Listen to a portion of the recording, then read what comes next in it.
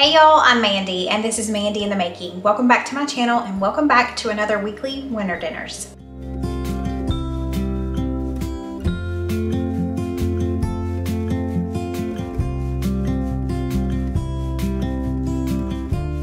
If you are new here, I share 3 new recipes every single Friday, so if that sounds like something that you would like, go ahead and hit that red subscribe button. I am not feeling my best today. I'm not really sure why, but I don't have a whole lot of energy, so I wanted something very easy, and Steven helped me pick this out. Tonight we are having Mexican street corn black bean chicken. The name sounds difficult, but it couldn't be easier. I've got 3 really thinly sliced chicken breasts here. I'm just going to sprinkle these with some taco seasoning. The recipe just says to use salt and chili powder.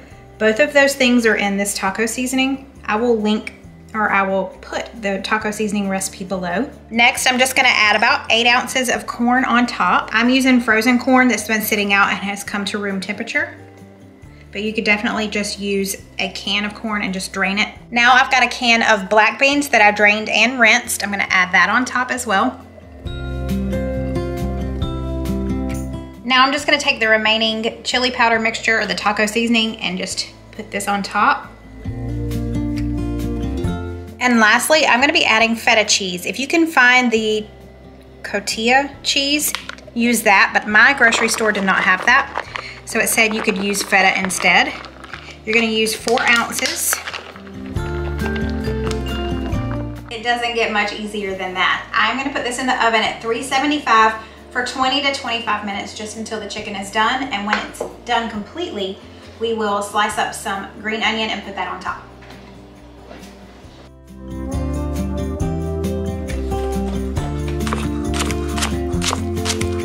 As a side tonight, I'm gonna make the cilantro lime rice. It is a knockoff of or a copycat of the Chipotle recipe. I'm gonna link that video below if you've missed that. It's one of our favorites.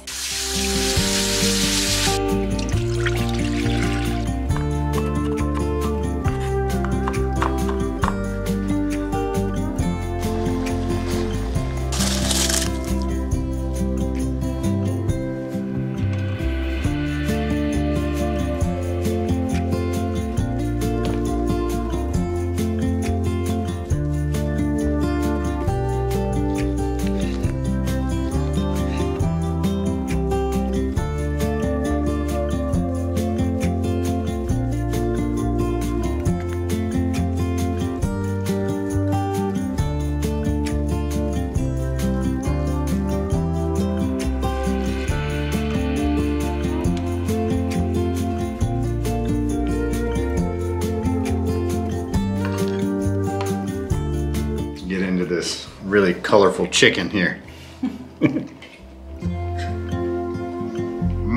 It's got that Tex-Mex flavor. So very much a little bit of spice from the chili, mixture there. Got the cumin and all that. You can taste that.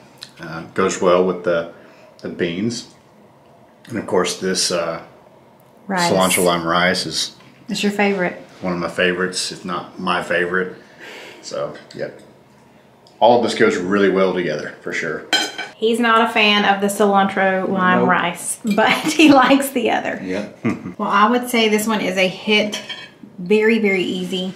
So, it is our second meal of the week, and I could not be more excited about this because many of you have actually said in the past, Mandy, you know what? Auntie Nono should sponsor you because you talk about it all the time.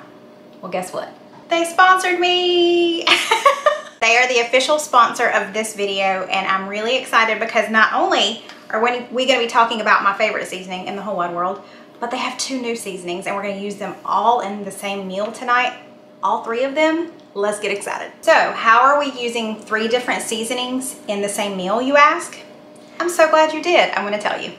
We're going to use the seafood seasoning on our salmon tonight. We're making salmon. We're going to be using the Firecracker sea salt seasoning on our veggies tonight. And I'm going to be making some mashed potatoes on the side, and I'm going to add my favorite everything seasoning. I'll tell you more about each seasoning as we're using them, but you can buy all 3 of them on their website together in a Savory Sampler Set and I'll tell you more about that too, and I do have a discount code for you. Today in our mashed potatoes, I'm adding the everything seasoning. This is the one you've seen me talk about time and time again because we have really fallen in love with it.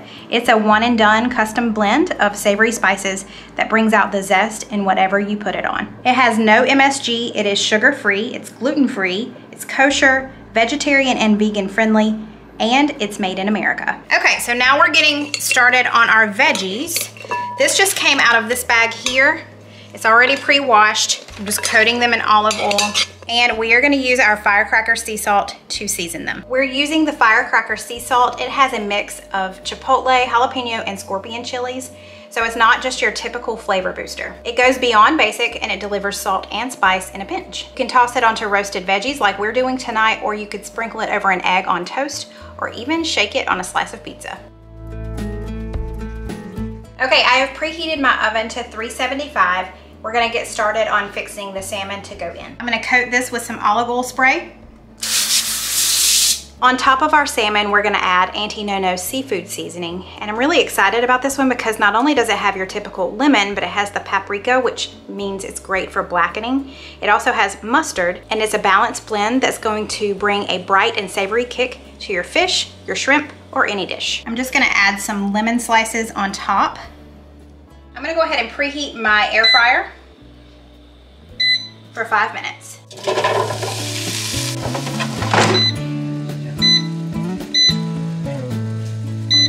Our veggies are going, they have 10 minutes. Our mashed potatoes are going, they have 9 minutes. Now, let's get our salmon going in the oven. This is going in at 375. We're gonna check it at around 10 minutes since these are smaller salmon fillets, but it could take anywhere from 10 to 15 minutes.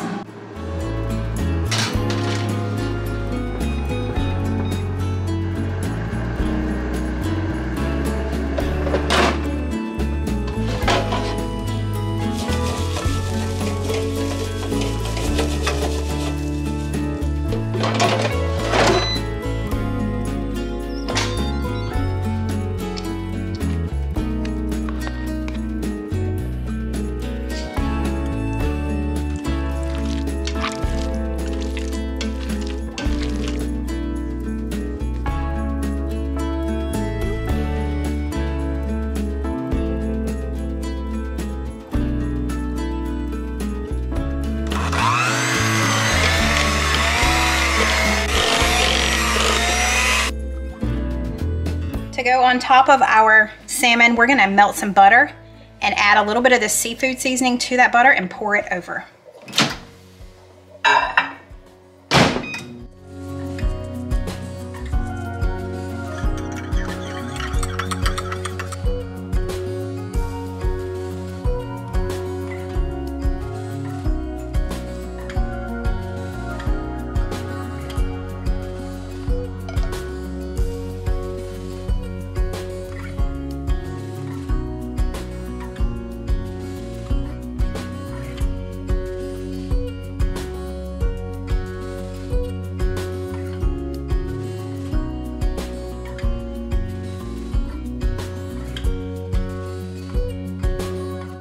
This is really good. We haven't had salmon in a while, so it's been a long time. I'm really excited about having some seafood tonight. So let's, ooh, really flaky? Wow. It's exactly how we want it to be. Yes. Let's try it.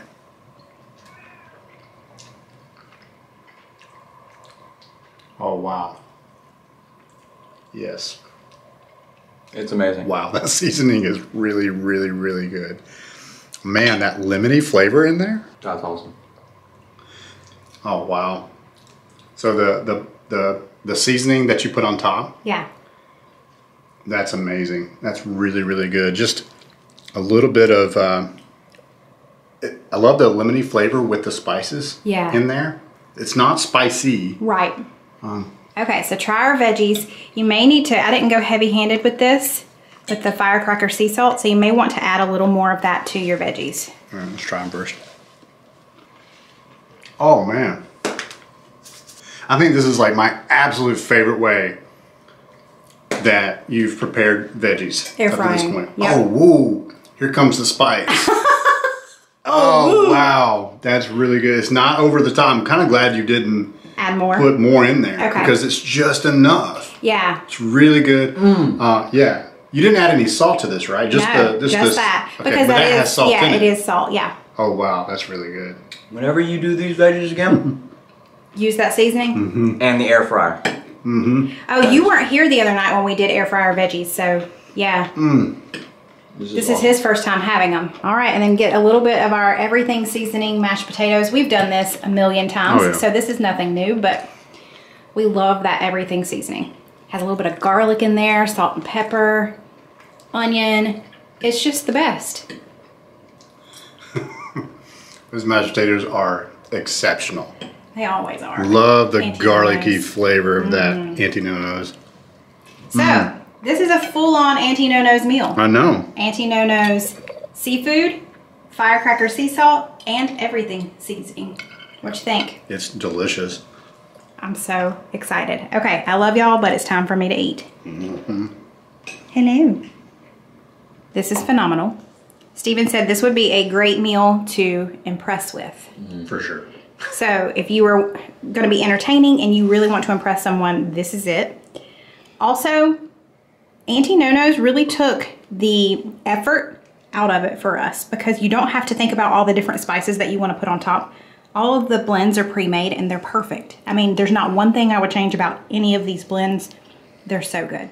Okay, y'all, it is our third meal of the week, and if you've been here for any length of time, you know it's Subby Supper night.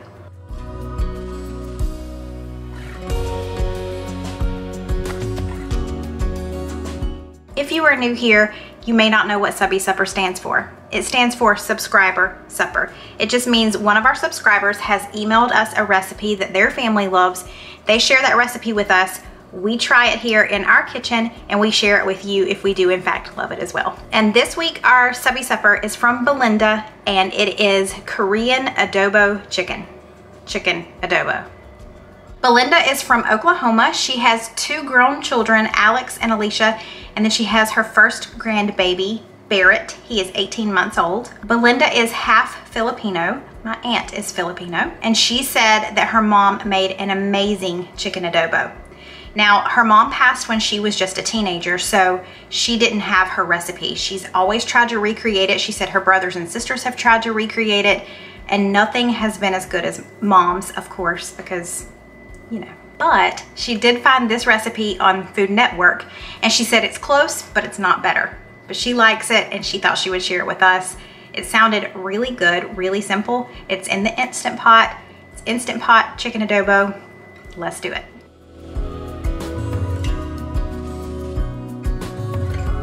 We don't have to do a whole lot of chopping. I am going to smash about 5 cloves of garlic. We don't have to chop them up, just smash them.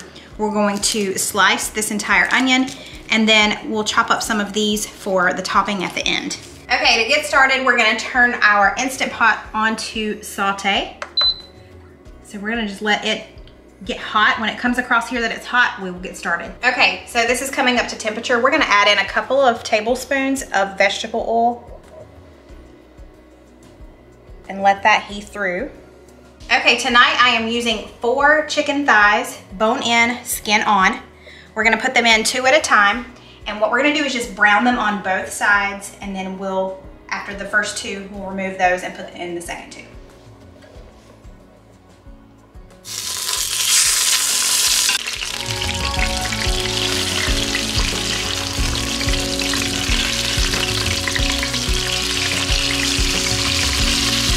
Now that they have all browned, we're gonna add in the first 2, and we're gonna turn the Instant Pot off and add in the rest of our ingredients.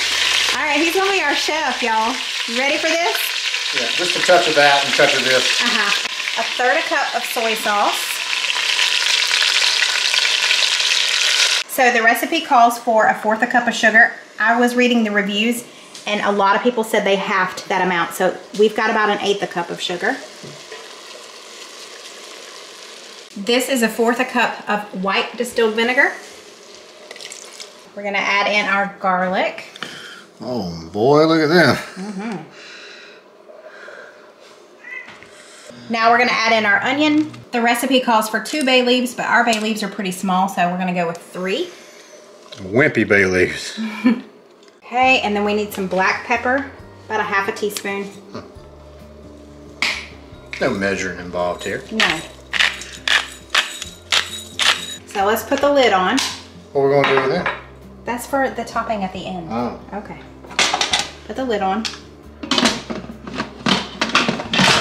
There you go. Hit pressure cook and go to 8 minutes. So. Yep. All right. That's it. We done? Yep. Let's let it do its thing.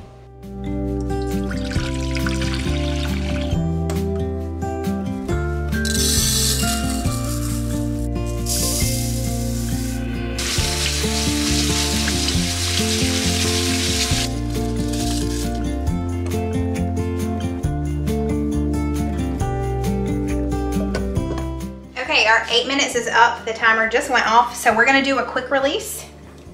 It's my least favorite thing to do in the whole wide world. Whoa! I cannot stand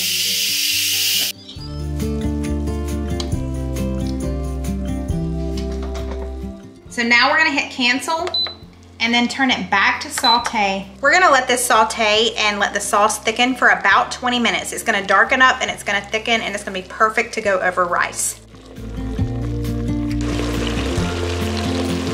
Okay, so we walked away and let this go for 20 minutes.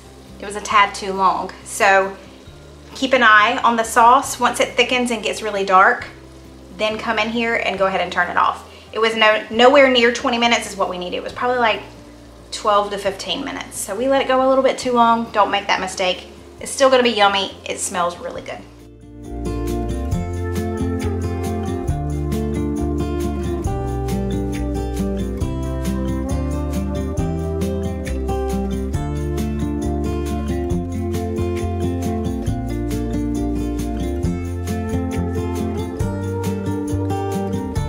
First we try to get the meat off here and see what that's like. Oh yeah, I mean, it's falling right off. That's coming right off. Yeah. That's gonna be good. We're pretty disappointed that we let the sauce go so long, well, but that's on us. I mean, you can see that there's still some sauce on here. Yeah, there is. You see that? Yeah. It's pretty thick right there. Mmm.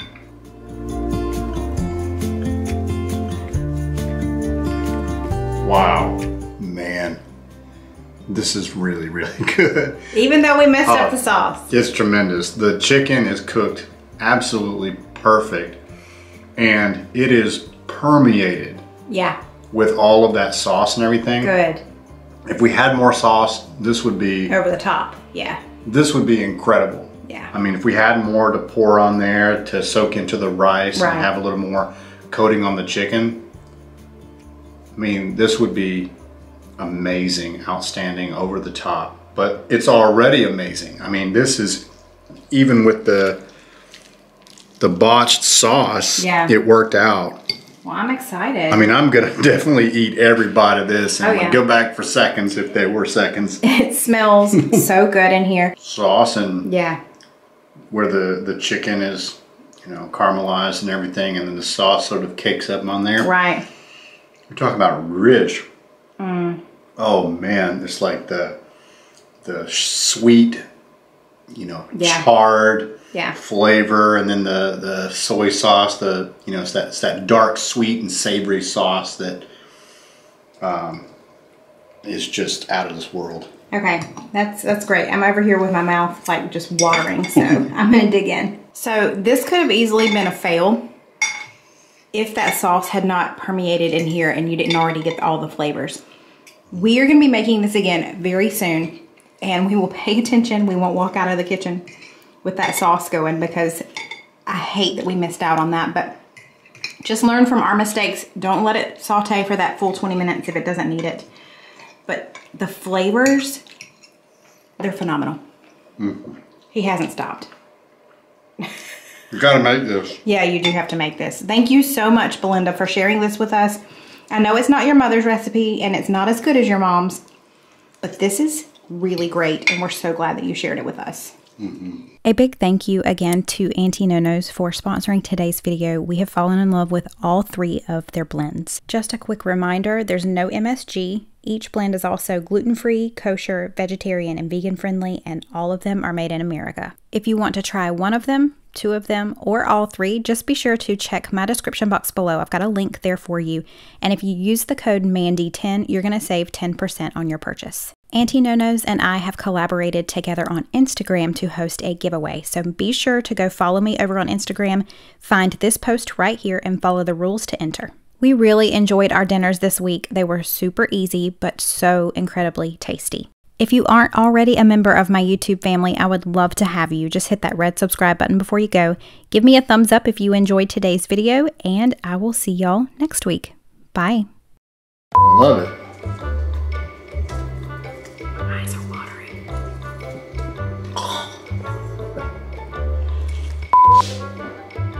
He made me cry.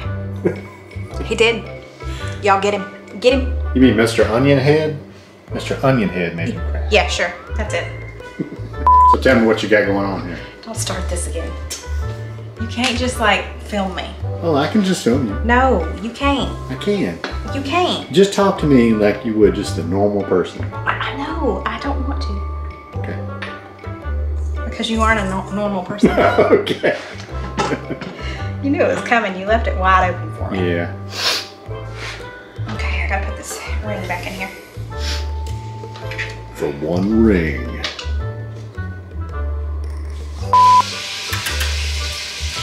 Lay down. What you want, Grace? You want some cheese?